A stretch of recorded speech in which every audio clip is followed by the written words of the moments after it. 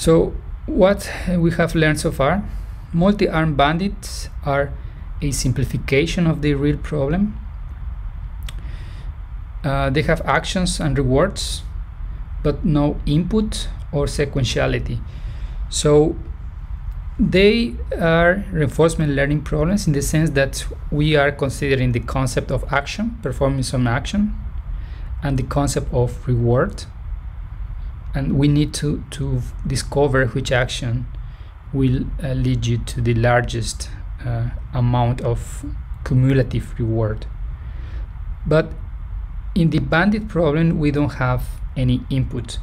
So by input, we mean we don't perceive any change in the machine.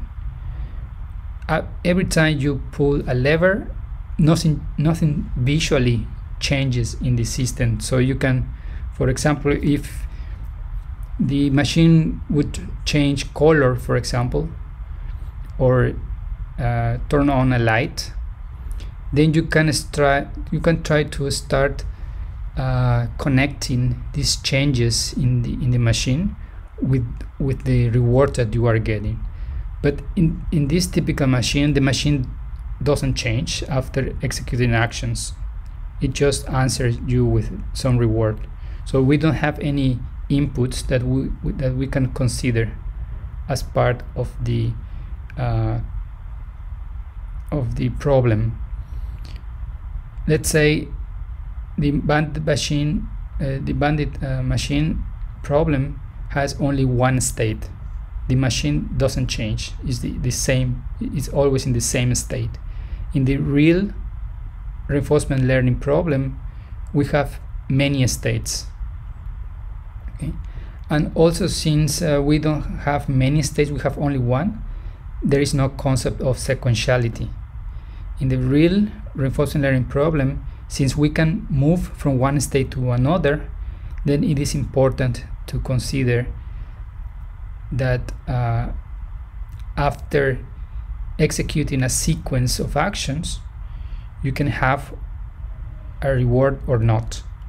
So it is a more challenging problem than the basic bandit problem.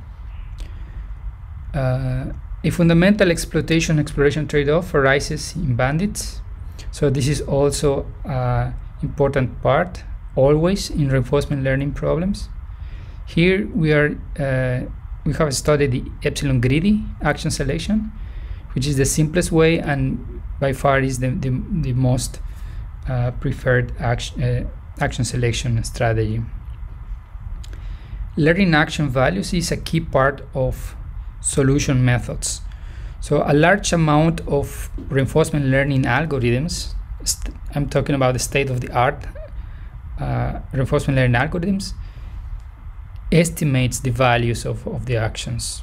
Okay, you will see later some variations of these, but many of them consider the estimation of actions. And this 10-arm test bed illustrates many, if not all, because as I said, this input and this sequence idea is not considered.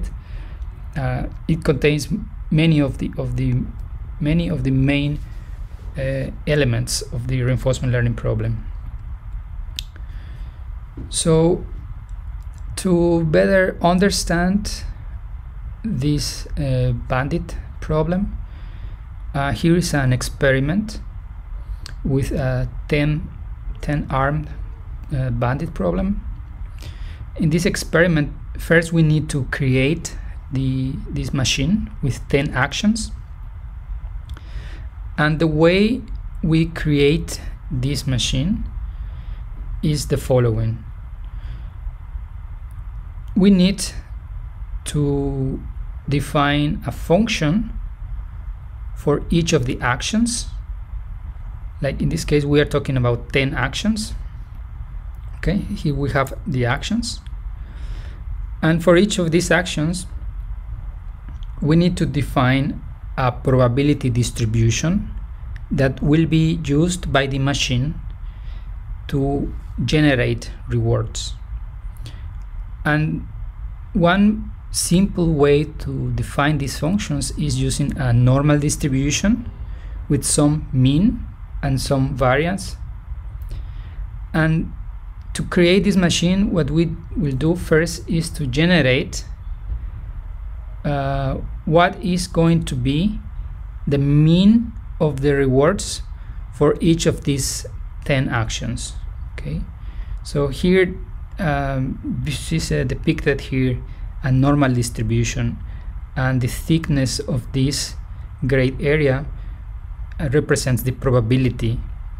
So the largest probability will be in the mean value for that Gaussian or normal distribution. So first we need to generate those means. Here you can see these means as these straight lines. Here is for the action 2, here for action 4, and so on.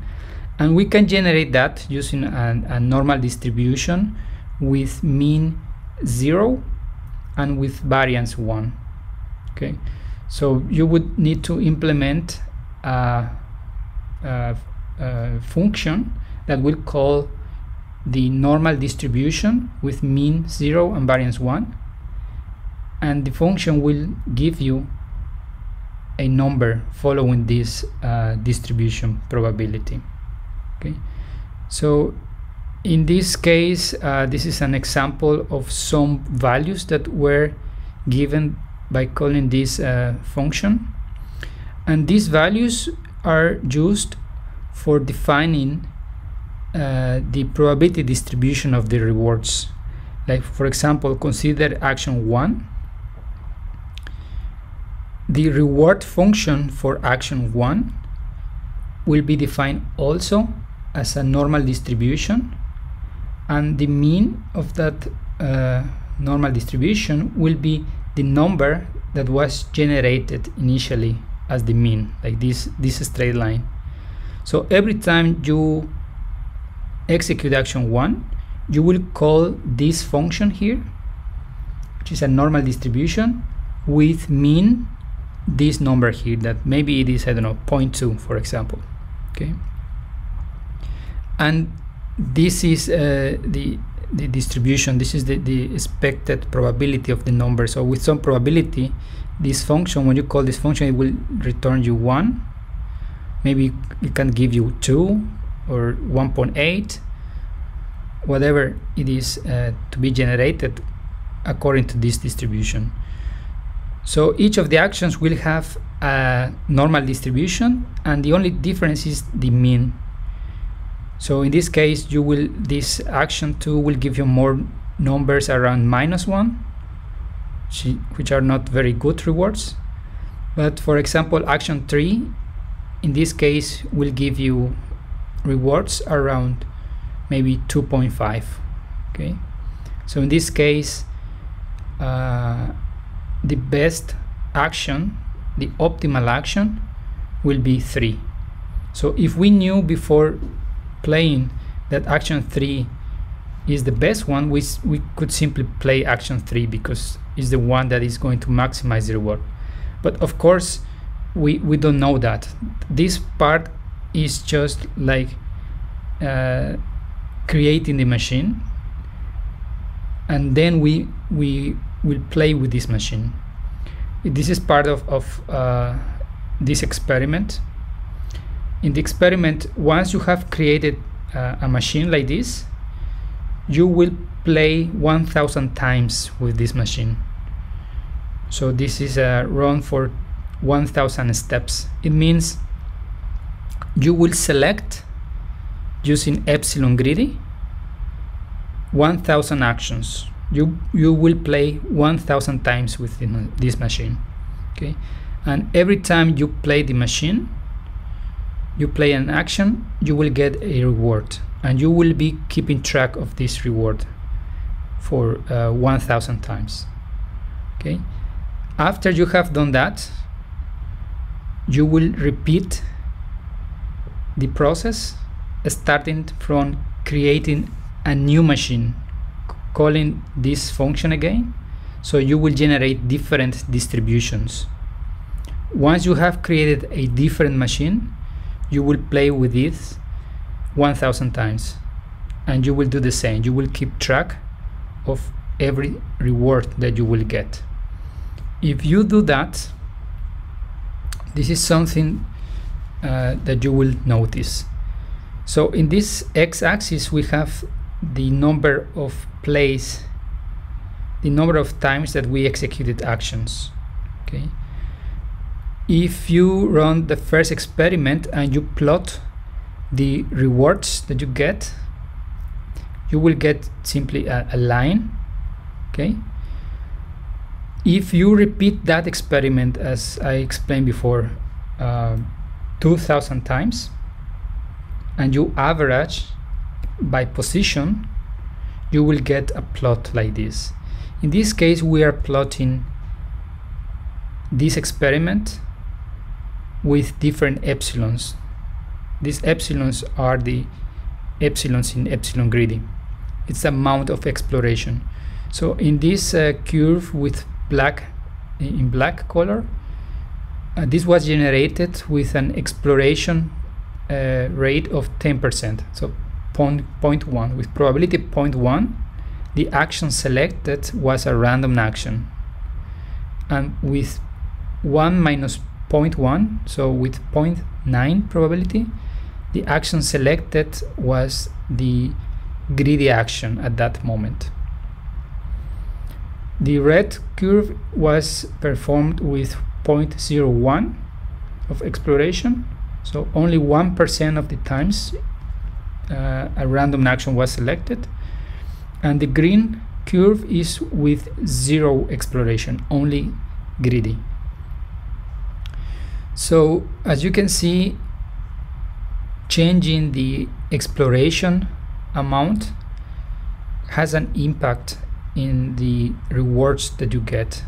This is the average reward. As I said, this is the average over 2000 experiments, and each of these 2000 experiments consisted in first creating a machine and then playing with this machine 1000 times.